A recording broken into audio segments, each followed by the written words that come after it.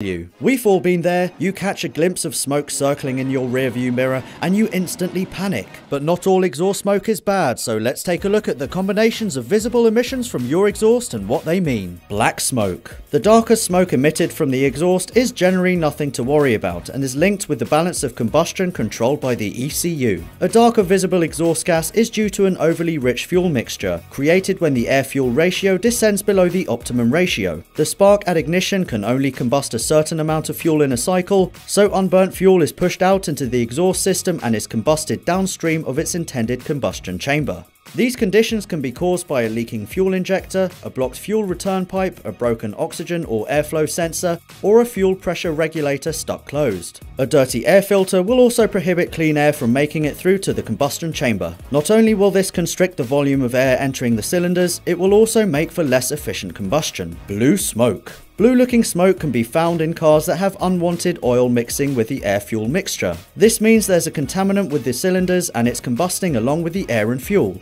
This cross-contamination is caused by engine wear to the cylinders, pistons and valves, along with failed seals. A damaged valve stem, seal or guide will also allow oil to make its way down from the valve train above the cylinder head, while a damaged piston ring will allow oil from the crankcase to squeeze its way upwards and into the cylinders. The differing pressures within the combustion chamber throughout the engine cycle will lead to oil being sucked through any leaks in the same way that the air-fuel mixture is sucked in via the opening of the inlet valve. This can lead to lack of compression within the cylinders and increased pressure within the crankcase, resulting in decreased power. Blue smoke can be common in modified and turbocharged cars. By turning up the power output in an engine, more stress is applied to each component, increasing wear and the possibility of oil leaks. Turbochargers themselves can also fail, allowing the oil used to lubricate the turbine to spill from bad seals into the cylinders along with the compressed air, adding to the air-fuel mixture contamination. White smoke. White-looking smoke probably isn't smoke at all, but steam. And this can potentially be nothing bad. Or you could be a mile or two away from an engine replacement. You may notice that from a cold start, white smoke will emanate from the exhaust tips. This is nothing to worry about and is created by vapor from combustion. If your car is fully warmed up, the ambient temperature is reasonable, and if your car is still producing steam however, you could be looking at head gasket failure or even a cracked cylinder head or block from overheating. The head gasket is designed to keep the oil and coolant systems apart,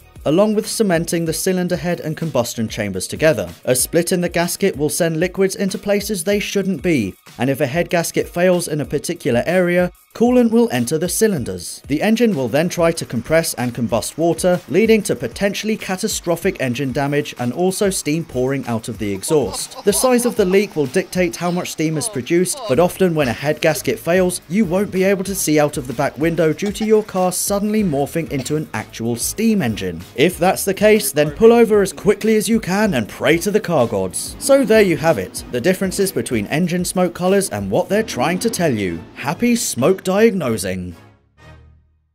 Make sure you hit the bell icon at the bottom of this video to be notified whenever we release a new video. The BMW M2, and we're going to teach you the differences and how to initiate them.